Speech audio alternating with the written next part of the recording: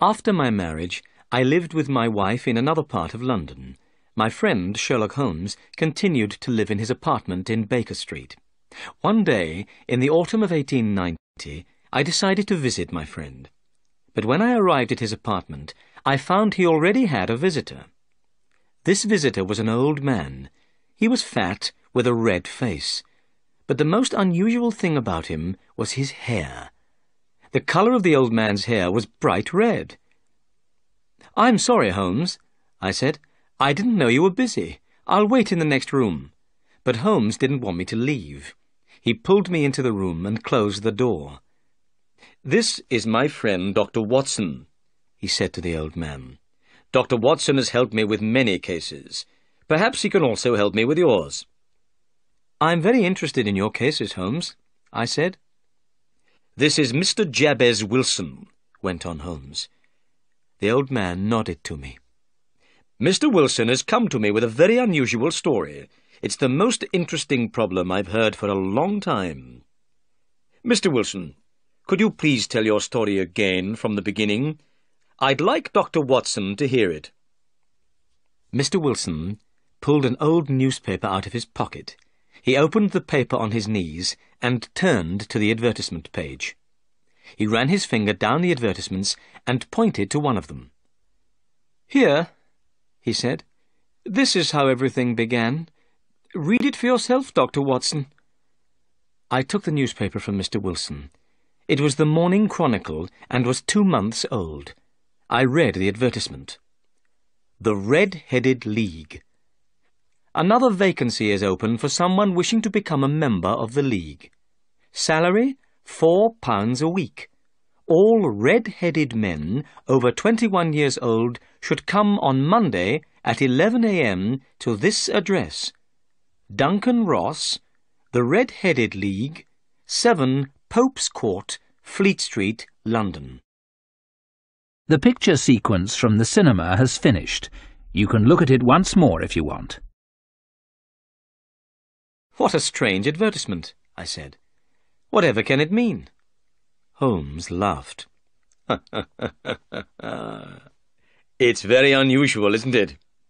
he said. "And now, Mr. Wilson, tell us your story." "Well," began Mr. Wilson, "I have a small shop in Saxe-Coburg Square in the City of London. But business hasn't been good for some time, and I don't make much money any more. I used to have 2 assistants, but now I can only pay 1.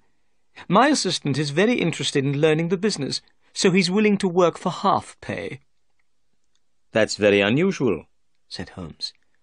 "What's the name of your assistant?" "Vincent Spaulding," replied Mr. Wilson. "He's an excellent assistant, but he does do one unusual thing. Spaulding's very interested in photography and takes a lot of photographs. He develops these photographs himself in the cellar of my shop. When he isn't working, he spends all his time down there." "Go on," said Holmes. "We live very quietly," continued Mr. Wilson. "I don't go out very much, and I don't read the newspapers. One day, 8 weeks ago, Spaulding came to me with a newspaper in his hand. It was the same newspaper that I showed you, Dr. Watson. "Mr. Wilson," said Spaulding, "I wish I were a red-headed man." "Why?" I asked in surprise. "Well, here's another vacancy in the Red-Headed League," replied Spaulding. "The Red-Headed League?" I asked. "What's that?" Spaulding looked at me and laughed. "Haven't you ever heard of the Red-Headed League?" he said. "You could become a member and make a lot of money." "Well, when I heard that," said Mr. Wilson, "at once I became very interested. I needed more money, so I asked Spaulding to tell me more about this Red-Headed League." "I think," said Spaulding, "the League was started by an American called Ezekiah Hopkins. Ezekiah Hopkins was a very rich man and enjoyed doing unusual things." "Hopkins was red-headed himself and liked all other red-headed men. So when he died, he left his money in his will to help red-headed men. The money was used to start the Red-Headed League. When a man became a member, he would be paid an excellent salary for very little work. "And now," said Spaulding, showing me the advertisement again, "here's another vacancy in the League. Why don't you go to Pope's Court, Mr. Wilson? I'm sure you could become a member." "Now, as you see, gentlemen," continued Mr. Wilson, "the colour of my hair is bright red, so I thought I could easily become a member of this red-headed League. Vincent Spaulding seemed to know a lot about the League, so I asked him to come with me to the address in the advertisement. We closed the shop for the day and set off for Pope's Court, Fleet Street." The picture sequence from the cinema has finished. You can look at it once more if you want. Holmes rubbed his hands together and smiled. "Your story is very interesting, Mr. Wilson," he said. "Please go on." "When we arrived in Fleet Street," said Mr. Wilson, "we saw a strange thing. The whole street was full of red-headed men. They had all come to answer the advertisement. When I saw how many men were waiting, I wanted to go home, but Spaulding wouldn't let me. He pushed and pulled me through the crowd. At last, we reached the stairs leading up to the office in Pope's Court. A small man was sitting behind a table. The colour of this man's hair was a brighter red than my own. "This is Mr. Jabez Wilson," said my assistant. "He has come about the vacancy in the League." The small man looked carefully at my hair. He looked at it for such a long time that I began to feel uncomfortable. Suddenly he bent forward and grabbed my hair with both hands. He pulled at it until I cried out in pain. "I'm sorry I hurt you," said the man. "Your hair is a wonderful colour, but I had to make sure you weren't wearing a wig.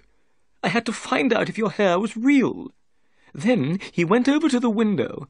He opened it and shouted down to the men below that the vacancy was taken. The red-headed men groaned with disappointment. Then they began to walk away. In a few minutes, the square was empty. "My name," said the small man, "is Duncan Ross. You are now a member of the Red-Headed League. When can you start the job?" "Well, that's going to be difficult," I replied. "I have a business already." "Oh, don't worry about that, Mr. Wilson," cried Spaulding. "I can look after the business for you." Now, I knew that my assistant was a good worker and would look after my business well. So I asked Duncan Ross, "What are the hours of work?"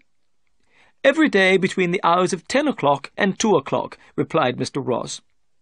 "The pay is £4 a week. But you must not leave the office at any time between 10 and 2. If you leave for any reason, you'll lose your pay." "I understand," I said. "And what is the work?" "Copying out the Encyclopaedia Britannica. The first book of it is over there. Will you be able to start work tomorrow?" "Certainly," I said. "Then goodbye, Mr. Wilson. I hope you enjoy your work." I went home with Vincent Spaulding. I was very pleased. It was an easy job to copy out the Encyclopaedia Britannica, and the pay was excellent. Next morning, when I arrived at the office, Duncan Ross was waiting for me. I started copying out the encyclopedia, beginning with subjects under the letter A. Sometimes Mr. Ross left the room, but he kept coming back to see me. At 2 o'clock he told me I had worked well. He was very pleased. Then I left, and he locked the office door behind me. The same thing happened every day for 8 weeks. Every morning I began work at 10, and every afternoon I left at 2. Every Saturday I was given £4 for my week's work. At first, Mr. Ross came into the office to watch me work, but after a time he stopped coming. However, I was afraid to leave the office. I didn't want to lose my pay. But suddenly everything came to an end. "To an end?" asked Holmes. "Yes. This morning I went to work as usual at 10 o'clock, but the door was locked, and on it was this card." Mr. Wilson held up a small piece of white card. This is what it said: "The Red-Headed League is finished. The 9th of October, 1890. The picture sequence from the cinema has finished. You can look at it once more if you want. Holmes and I looked at the piece of white card. Then we looked at Mr. Wilson's face. He looked very disappointed and upset. But there was also something rather funny about the Red-Headed League. Suddenly, we both began to laugh. "I don't think this is funny," cried Mr. Wilson angrily. "Perhaps I should take my case somewhere else." No, no, said Holmes. your case is most interesting and unusual. What did you do when you found the card on the door?" "I was extremely surprised," replied Mr. Wilson. "I didn't know what to do. I went to all the offices in the building. I asked if anyone knew anything about the Red-Headed League, but no one had ever heard of Duncan Ross. At last, I went home to Saxe-Coburg Square. I told Vincent Spaulding what had happened. Spaulding said that if I waited, perhaps the League would write to me. Perhaps they would explain everything in a letter. But I didn't want to wait. I've lost a good salary of £4 a week. I want to find out about this League and why they did this to me. Mr. Holmes, I've heard you help people when they are in trouble. That's why I've come to you." "You've done the right thing," said Holmes. "I'll be happy to help you, Mr. Wilson. But first, I want to ask you some questions. Your assistant, Vincent Spaulding, how long had he been with you before he saw the advertisement?" "About a month." "How did he get the job as your assistant?" "I advertised the vacancy for an assistant. He came for the job. I chose him because he looked a good worker. Also, he said that he would work for half pay." "What does Spaulding look like?" "He's small, and he moves very quickly. He's about 30 years old, and has a white mark on his forehead." Holmes sat up straight in his chair. He was very excited. "Tell me," he said, "is there anything unusual about Vincent Spaulding's ears?" "Yes," replied Mr. Wilson. "They have holes in them for earrings. He told me a gypsy did this when he was a boy." Holmes sat back in his chair. He was thinking carefully. I guessed Holmes already knew something about Vincent Spaulding. "Is Spaulding still working for you?" asked Holmes. "Yes," said Mr. Wilson. "I've left him at the shop." "Good. Mr. Wilson, I need a couple of days to investigate this case. I hope to solve the mystery by Monday." After Mr. Wilson had left, Holmes turned to me. "Well, Watson," he said, "what do you think about all this?" "I can't understand it," I said. "It's most unusual." "I need to think," said Holmes. "Please don't speak to me for at least 50 minutes. I'm going to smoke my pipe." Holmes sat back in his chair. He put his black pipe between his lips, lit it, and closed his eyes. Time passed. I thought Holmes had fallen asleep, but suddenly Holmes jumped out of his chair and put his pipe down on the table. "Watson," he said, "we're going to visit Saxe-Coburg Square. Come, quickly!" The picture sequence from the cinema has finished. You can look at it once more if you want. We soon arrived in Saxe-Coburg Square, the place where Mr. Wilson had his shop. Saxe-Coburg Square was in a poor part of London. It was a small and quiet square. On each side of the square stood a line of old houses. In the middle of the square was a small garden with grass. Sherlock Holmes stopped outside one of the houses on the corner of the square. On the wall of this house there was a brown notice with the words Jabez Wilson in white letters. Holmes walked up and down and examined all the houses carefully. Then he returned to Mr. Wilson's house. Suddenly he hit the pavement outside the house with his stick. Then he went up to the house and knocked on the door. Immediately it was opened by a young man. This was Mr. Wilson's assistant, Vincent Spaulding. "Excuse me," said Holmes. "Can you please tell me the way to the Strand?" "Go down the 3rd Street on the right," answered the assistant quickly. Then he closed the door. "That's a very clever young man," said Holmes, as we walked away. I know something about him. I believe he's the fourth cleverest man in London. It is clear, I said, that Mr. Wilson's assistant plays an important part in the mystery of the Red-Headed League. Did you ask the way to the Strand in order to get a look at him? No, said Holmes, but I wanted to look at the knees of his trousers. The knees of his trousers? I cried in astonishment. Well then, Holmes, why did you hit the pavement? Watson, said Holmes, we haven't time to talk now. We've seen the front of Saxe-Coburg Square. Let's now investigate the street at the back. We went round the corner and walked to the street at the back of Mr. Wilson's shop. We were immediately in one of the busiest and most important streets in the City of London. A line of expensive shops and important businesses were on the side of the road. Hundreds of people were hurrying along the pavements, and the roadway was busy with traffic. It was hard to believe that Saxe-Coburg Square, with its poor old houses, was immediately behind the important buildings of this busy street. Holmes looked along the line of buildings. "This is very interesting, Watson," said Holmes. "There's a tobacconist's, a newspaper shop, a restaurant, and— ah, yes, the offices of the City and Suburban Bank." I could see that Holmes was very excited. "Well, Watson, I have some work to do that will take a few hours," went on Holmes. "This case at Saxe-Coburg Square is serious." "Serious?" I said. "Why?"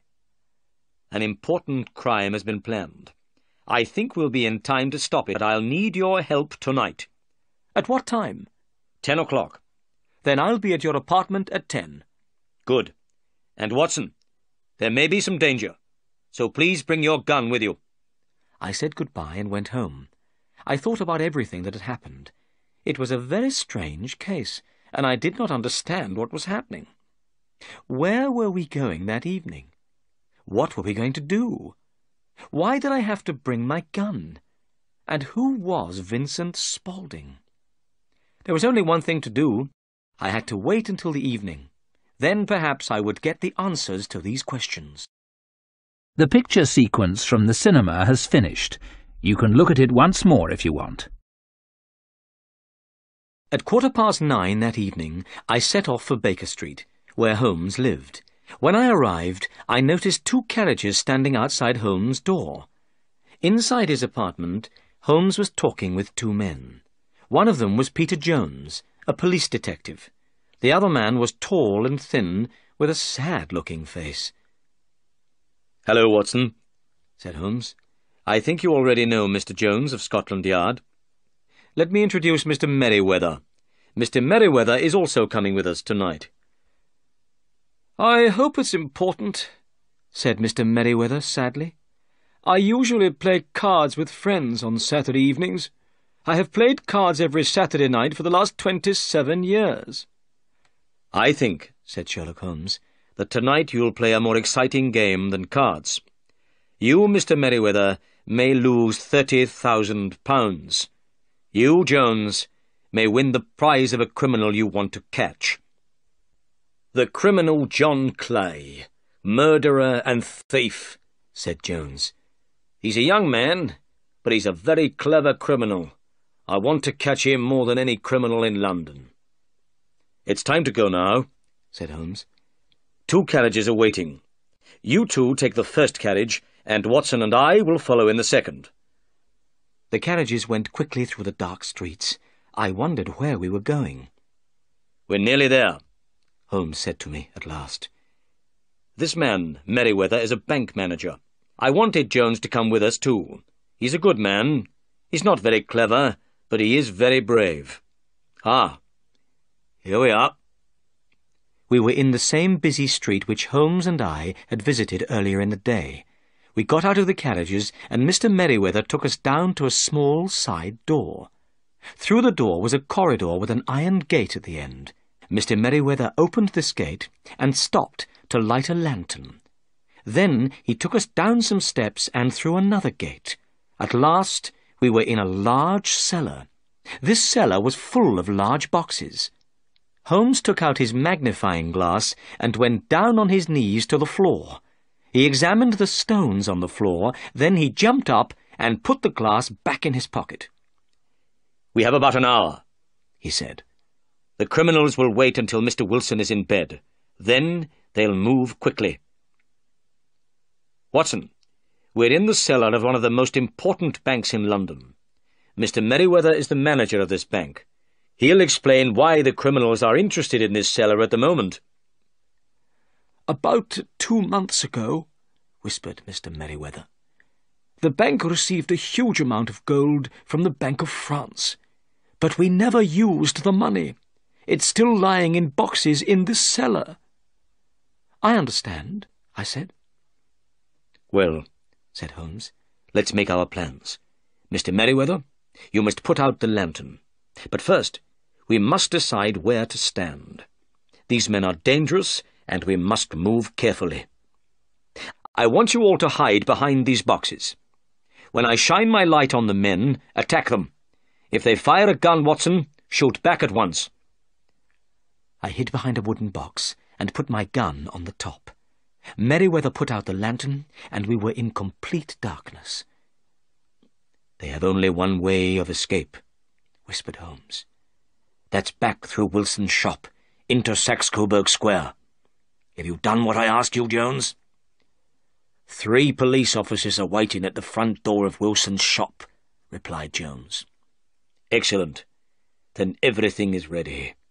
And now we must be silent and wait." The picture sequence from the cinema has finished. You can look at it once more if you want. More than an hour went by. My arms and legs were tired, but I was afraid to move. The only sound was the breathing of my 3 companions. Suddenly, I saw a light. This light was coming from underneath the floor. It was shining between the stones in the floor. Slowly, one of the large stones turned over on its side. There was now a large square hole in the floor. The light of a lantern shone up through this hole. I saw a face appear in the hole. By the light of the lantern, I recognized Mr. Wilson's assistant. The young man pulled himself up out of the hole. He turned round and stood beside the hole. Then he began to pull up another man after him. This man was thin and small, with bright red hair. "Let's hurry," whispered the young man. Suddenly, Holmes jumped forward and grabbed the young man by the neck.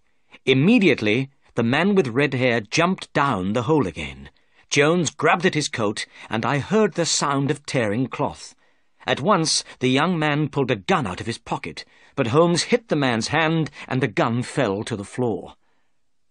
"Stand still, John Clay," said Holmes. "You cannot escape." "All right," replied the young man. "But I think my friend has escaped." "You'll see your friend very soon," said Jones. "There are 3 policemen waiting for him at the front door. Now then, John Clay, please hold out your hands. I'm going to take you to the police station." Jones put the handcuffs on John Clay's wrists, then led him upstairs. Holmes, Mr. Merryweather, and I followed them from the cellar. "Mr. Holmes," said Mr. Merryweather, "I don't know how the bank can thank you. You've stopped a very serious crime." "Well," replied Holmes, "I've wanted to catch John Clay for a long time, and this has been a very interesting case. I enjoyed hearing the strange story of the Red-Headed League." The picture sequence from the cinema has finished. You can look at it once more if you want. Later, Holmes explained to me the mystery of the Red-Headed League. "You see, Watson," he said, "it was clear that the men in the Red-Headed League wanted only one thing. They wanted to get Mr. Wilson out of his shop for some hours every day. That was why they kept him busy copying out the Encyclopaedia Britannica. John Clay is a very clever young man. It was he who thought of the Red-Headed League. He thought of it because Mr. Wilson's hair was the same colour as his friend's hair, very bright red. Clay put the advertisement in the newspaper, Then he showed the advertisement to Mr. Wilson. He suggested to Mr. Wilson that he should apply for the vacancy in the League. When Mr. Wilson told us that his assistant was working for half pay, I knew he must have a special reason for wanting the job. But Holmes, I said, how could you know what that reason was? Mr. Wilson's business is small, explained Holmes. There was nothing inside his house to attract criminals, so I knew it must be something outside the house. What could it be? Mr. Wilson told us that Vincent Spaulding, or John Clay, spent many hours in the cellar. The cellar. He was doing something in the cellar. I asked more questions about Vincent Spaulding. I found out that he was John Clay, one of London's most dangerous criminals. What could John Clay want in Wilson's cellar? I could think of only one answer. He must be digging a tunnel to another building. Then we visited Saxe-Coburg Square, and I surprised you by knocking on the pavement with my stick. I wanted to find out exactly where the cellar was. I knew from the sound my stick made that there was no cellar in front of the house. Then I rang the doorbell, and Clay answered it. I saw that the knees of his trousers were dirty. Clearly he had been digging for many hours.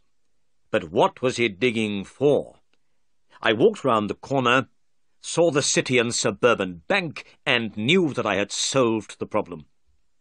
When you went home, I visited Jones and Mr. Merriweather and asked them to come with us tonight. How did you know the criminals would try to rob the bank tonight? I asked. When they closed the Red-Headed League office, said Holmes, I knew the tunnel was finished. The criminals were ready to move. Today is Saturday. No one would come to the bank until Monday. If they took the gold tonight, they would have 2 days for their escape. Excellent, Holmes, I cried. You have been very clever. You have solved another difficult case.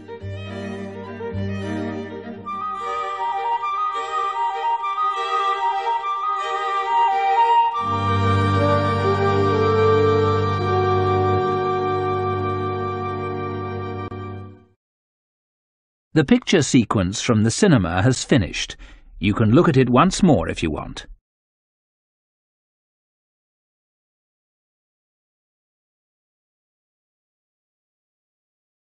Mr. Wilson was a very rich man, but he had no children.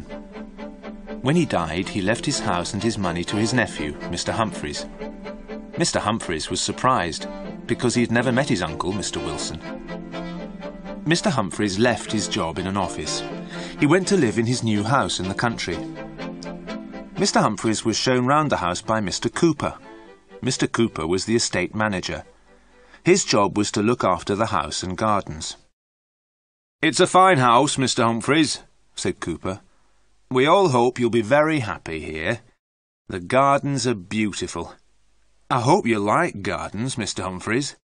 "Yes, I do," said Humphreys. "Very much." "Mr. Wilson's grandfather started the gardens in 1780, Cooper said. "The old gentleman went to Italy and came back with some strange ideas." Humphreys looked across the garden. "I see there is a Roman temple," he said. "Yes, sir, there is," said Cooper. "Shall we go and look at it?" The two men walked through the beautiful large gardens. There were many paths, with trees and bushes on either side. The Roman temple was on top of a small hill. There was a pile of stone blocks inside the temple. "What are these stone blocks for?" Humphreys asked. "I don't know, sir," said Cooper. "They came out of the maze." "The maze?" said Humphreys. "I didn't know there was a maze in the gardens. Did Mr. Wilson make it?" "No, he didn't, sir," said Cooper. "Mr. Wilson's grandfather planted the trees for the maze. Mr. Wilson never went in there. He didn't let anyone else go in either. 20 years ago, Mr. Wilson gave orders for these stones to be taken out of the maze. Then the gate to the maze was locked. No one has been in there since." Mr. Humphreys looked at the stone blocks. Each one had a letter cut into it. "How interesting," he said. "I want to look at this maze." "It's over there, sir," said Cooper, pointing to a small wood. "There's a wall around it and the gate's locked. I'll go to the house and get the key." Cooper went back to the house. Humphreys walked to the small wood. He found a wall with a gate. The gate was locked with an old padlock. Above the gate was some writing in Latin. Secretum meum mihi et filius domus mei. "Let me see," Humphreys said. "That means something like, 'My secret is for me and for the sons of my house.' Well, I'm a son of the house. The secret is mine, too." He kicked the old padlock. It broke and fell to the ground. He opened the gate and went into the maze. The picture sequence from the cinema has finished. You can look at it once more if you want. A dark path led into the maze. Inside, paths ran between thick hedges of tall yew trees. It was difficult to walk along the paths. The branches of the trees had grown across the paths. They almost blocked the way. Humphreys was the first person to walk in the maze for 20 years. He walked to the centre of the maze without getting lost. "This is too easy," he said to himself. "A maze is a puzzle. People always get lost in a maze." A stone column stood in the centre of the maze. It was about 4 feet high. On top of the column there was a metal globe. There were drawings and writing on the globe. It was dark and hot in the maze. There was no wind. There was a strange silence. Humphreys noticed that the birds had stopped singing.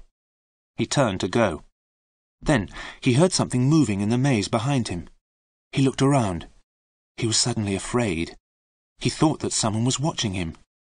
"Ah, there you are," said Cooper, coming round a corner. "I followed your footprints in the dead leaves. I see you didn't need the key." Humphreys was pleased to see Cooper. He thought he was going to see someone or something else. The two men walked back to the house. "Can you ask the gardeners to clear the paths?" said Humphreys. "Tell me, why did Mr. Wilson close the maze?" "I'm not sure, sir," Cooper replied. "Mr. Wilson didn't like his grandfather, old Mr. Wilson, the one who planted the maze. He burnt all his grandfather's books. Perhaps that is why he closed the maze." "What do you know about old Mr. Wilson?" Humphreys asked. "Not much, sir," said Cooper. "He's been dead for 50 years. No one knows where he's buried. He had an Italian servant. The Italian servant buried his master at night. He was buried somewhere here in the gardens, but the grave has never been found." "How very strange," said Humphreys. Mr. Humphreys went back to the house. A letter was waiting for him. Bentley Manor, the 14th of August, 1880. Dear Mr. Humphreys, you don't know me, but I am your neighbour. I am writing a book on English gardens. May I visit your garden? I am interested in the maze. I asked your uncle many times to let me see the maze, but he never let me see it. I hope you will let me see it. Also, I'd like to have a plan of the maze. I hope this is possible. Your neighbour, Lady Wardrop. Mr. Humphreys immediately replied to Lady Wardrop's letter. He invited her to visit the gardens the next day. He promised to give her a plan of the maze. "I shall draw a plan tomorrow morning," he said to himself. The picture sequence from the cinema has finished. You can look at it once more if you want. He spent the evening in the library. There were thousands of books. He saw a very thin book on a high shelf. It was called The Secret of the Maze. He took the book to his bedroom. He wanted to read it before he fell asleep. He looked out of the bedroom window. There was a bright moon in the sky. The gardens were beautiful in the moonlight. White moonlight shone on the Roman temple. There was a red light in the maze. Something was burning. "Of course," Humphreys said to himself, "the gardeners cleared leaves from the paths of the maze this afternoon. They lit a fire to burn all the dead wood and leaves. The fire is still burning. There was one strange thing Mr. Humphreys did not like about the gardens. There was one yew tree, growing alone. It stood halfway between the maze and the house. "I haven't seen that tree before," Humphreys said. "It's in a strange place. I will tell the gardeners to cut it down." Then he started to read the small book called The Secret of the Maze. There was a story in the book about a maze. The story happened many, many years ago. The maze was in a strange land. At the centre of the maze there was a red jewel. The jewel was very valuable. Many men tried to find the jewel. Many men went into the maze, but no one ever came out again. One day, a traveller went into the maze. He saw the pathways clearly. The sun was shining. The traveller found the centre of the maze by the end of the day. The red jewel was at the centre of the maze. The jewel was the colour of fire. A voice spoke to the traveller. "You have learned the secret of the maze." A doorway opened to a beautiful garden. The voice said, "This is the garden of peace. You may go in, but you may never leave the garden again. Choose between the garden and the jewel. You cannot have both." The traveller wanted to be a rich man, so he took the jewel, and the garden disappeared. The traveller tried to find the path out of the maze, but he got lost. Night fell. The creatures of the night came out of the ground.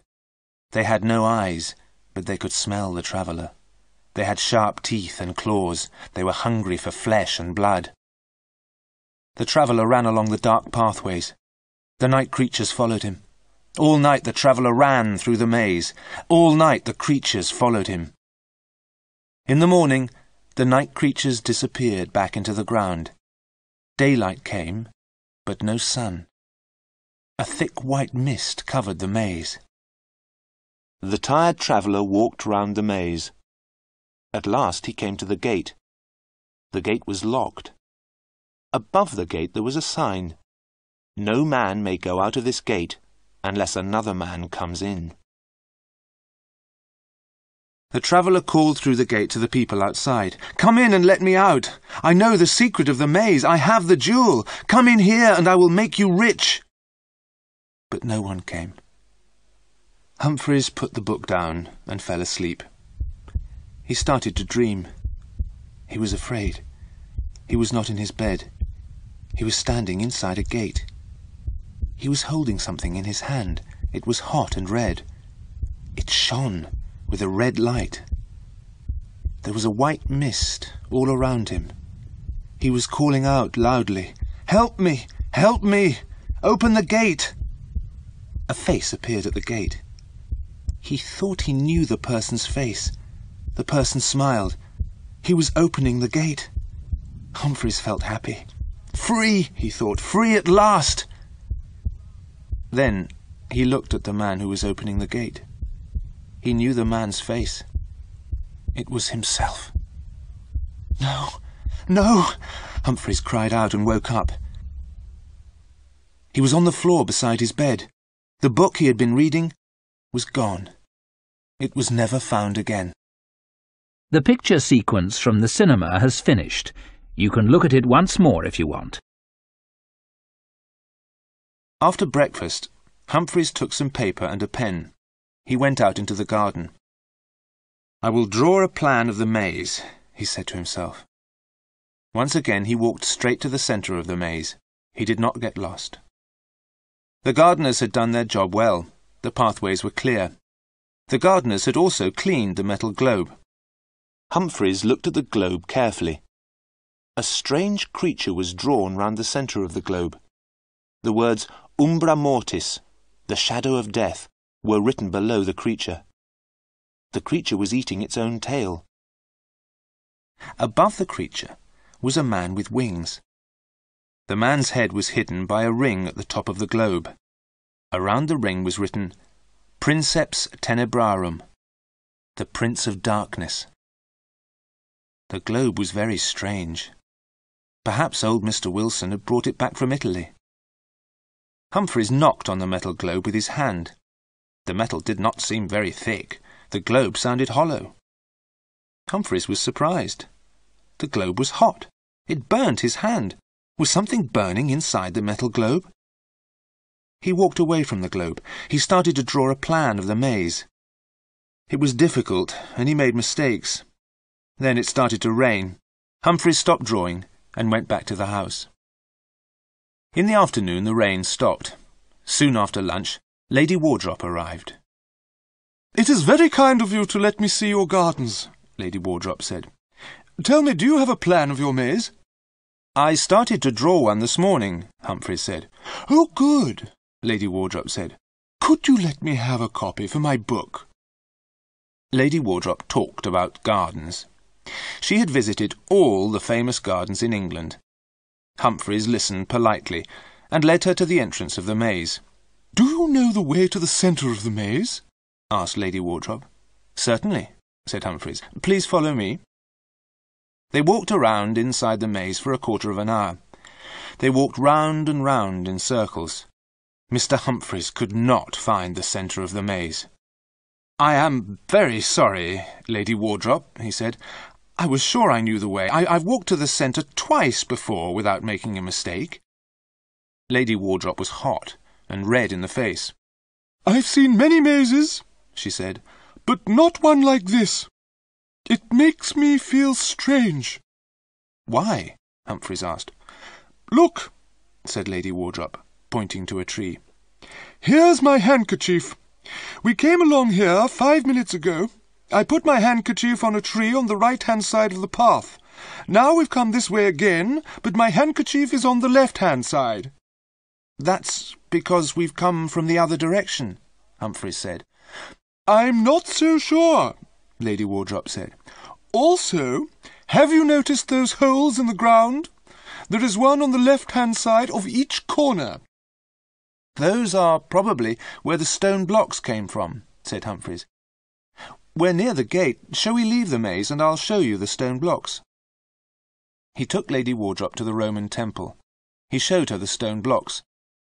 "Mr. Wilson took them out of the maze," he said. "Each block has a letter cut into it." "That is probably the answer to the puzzle of the maze," said Lady Wardrop. "Put the letters together and they will spell words. When the stones were in their holes, you followed the words to find the centre of the maze. But of course you had to know the words. That was the secret." "Aha! Very simple," said Humphreys as they walked back to the house. "I will let you have a plan of the maze very soon." "Thank you very much," said Lady Wardrop. "Use string." "String? What do you mean?" Humphreys asked. "Tie a ball of string to the gate," said Lady Wardrop. "Take the ball of string with you as you go through the maze. Then you can't get lost." "What a good idea," said Humphreys. Humphreys went to bed early, but did not read. He did not want any more bad dreams. He looked out of the window. He remembered the yew tree growing near the house. But he was mistaken. There was no yew tree. He looked all around. The only yew tree he could see was outside the library. He had not seen it before. The picture sequence from the cinema has finished. You can look at it once more if you want. The next morning, he took paper and pencils and a ball of string into the gardens. He walked straight to the centre of the maze. "How did I get lost yesterday?" he asked himself. He tied the ball of string to the metal globe. Then he walked back to the gate carrying the ball of string. The string went from the centre of the maze to the entrance. Now it was easy to draw a plan, but it took him all day. He finished in the late afternoon and went back to the house for tea. There was a note from Lady Wardrop. The 16th of August. Dear Mr. Humphreys, thank you for showing me the maze. You won't forget to give me a plan, will you? Have you looked underneath the stone blocks? Have they got numbers on them? Yours sincerely, Lady Wardrop. Humphreys decided to look at the stone blocks again the next day. The evening was very hot. He opened all the windows. That yew tree outside the library window will have to be cut down, he thought. It shuts out the light, and the branches are growing everywhere. Some of them are coming into the room. He sat down and started to draw the plan of the maze. He worked until nearly midnight. From time to time, he looked at the window. He thought that there was someone outside. He felt someone was waiting to come in. But there was no one there. It was only the yew tree. He drew the last lines of his plan. As he finished, he saw a black mark on the paper in the centre of the plan. He looked at the mark. But it was not a mark on the paper. It was a hole. Humphreys saw the black hole becoming larger and larger. He looked down into the hole. There was something at the bottom of the hole. Something was coming up and up. Humphreys could not move. He looked at the thing that was coming nearer and nearer. It was grey and black. It was a ball with 2 holes for eyes. It came nearer, and Humphreys saw a face. It was a horribly burnt face. The thing reached out 2 black arms to pull Humphreys down into the hole. Humphreys screamed. He threw himself backwards. He tried to get away from the burnt face and arms. He cried out as he hit his head on the wall. Then everything went black. A doctor came to see Mr. Humphreys. "Mr. Humphreys needs a long rest," the doctor told Mr. Cooper. "He is speaking very strangely. He is talking about some stones in a Roman temple. He wants you to go and look at them. He wants to know if there are numbers on them. Mr. Humphreys wants to know if the letters on the blocks spell words. Also, he wants you to open the metal globe in the centre of the maze," the doctor went on. "After that, he wants you to cut down the maze and burn the trees." Lady Wardrop came to the house when she heard of Mr. Humphreys' illness. The gardeners were busy cutting down the maze and burning the yew trees. Cooper came up to her and said, "Excuse me, Lady Wardrop, but we've got 2 strange things here.